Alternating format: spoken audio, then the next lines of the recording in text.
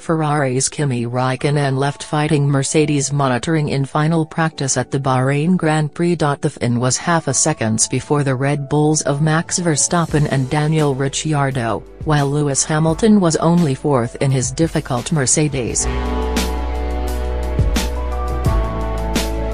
Hamilton led Ferrari's Sebastian Vettel by 0.028 seconds, but the German had problems with loose bodywork early on and motor problems afterwards.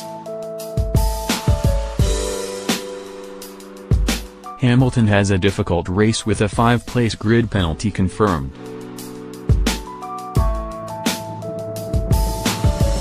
If he qualifies fastest later on Saturday, Hamilton will start 6th at best, but in final practice the Mercedes looks to be the third fastest car around the Sakhir track.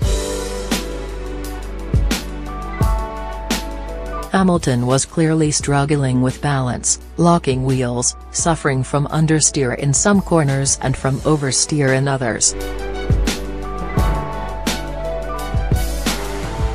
Predict who you think will finish in the top 3 at the Bahrain Grand Prix. His teammate Valtteri Bottas was in similar trouble and ended up 6th quickest, 0.09 seconds slower than Hamilton. Raikkonen has appeared so far this weekend to have an edge on Vettel. Would likely have joined Raikkonen at the top of the timings had his session not been hit by a series of problems. A piece of bodywork beside the cockpit became loose as Vettel started his first run. He went quickest after it was repaired, but then aborted his final run complaining of engine drivability issues.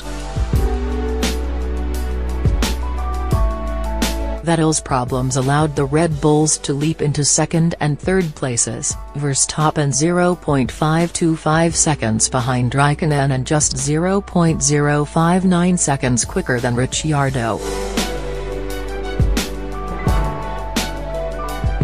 Behind the big three, Renault's Nico Hülkenberg and Carlos Sainz were next, the German 0.751 seconds off the pace and 0.056 seconds ahead of the Spaniard. And Toro Rosso continued to impress, Pierre Gasly 9th fastest and 0.007 seconds ahead of McLaren's Fernando Alonso, whose team dropped the Honda engine now used by Toro Rosso last year, claiming that it was holding them back. Gasly's teammate Brendan Hartley was 11th ahead of the Haas of Romain Grosjean.